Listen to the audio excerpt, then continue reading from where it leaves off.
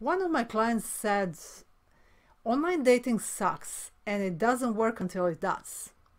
And this is so true. You have to browse through so many people to find the right guy who's worth your time.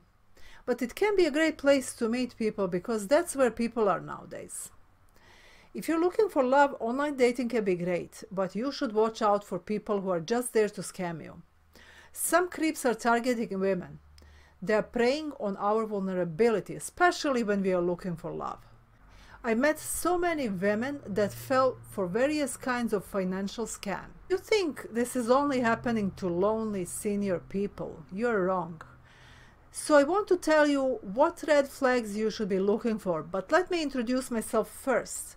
I'm Dalila Jusik-LaBerge, founder of Be Here and Now Relationship Academy, and a licensed marriage and family therapist who helped hundreds of women find love and enjoy happy, lasting relationships. When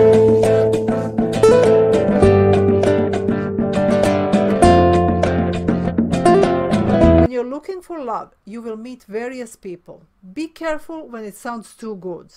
Watch out for following signs that he may not be who he pretends to be. Number 1. His peak is devastatingly gorgeous, and it's the only one on his profile. Most likely, it's not even his peak. It could be a stock photo.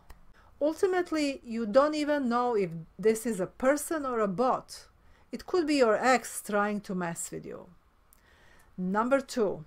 After 2 conversations, he calls you baby, sweetie, and other endearing names. You should feel weird about this. It feels creepy. He's trying to speed things up to make you feel comfortable. But hopefully it will make you feel cautious and uncomfortable with such familiarity too soon.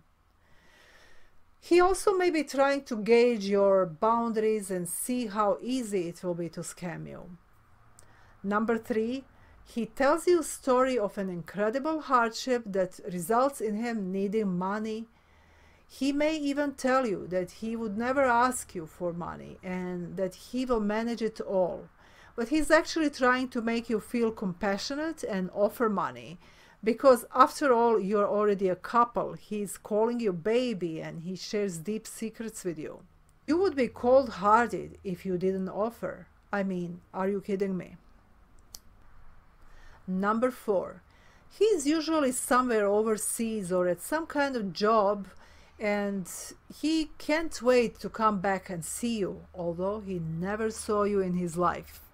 Somehow his financial situation prevents him from seeing you, although he's so eager to meet you. This is a typical spiel that they give you. There are all kinds of stories. Often they're a US military member, pretending to be. They also may have a high-profile job overseas as an engineer or similar. Again, pretending to be. There is usually something so dumb about their story, like money for the job disappeared from their brown bag and now they can't finish it and come back to see you.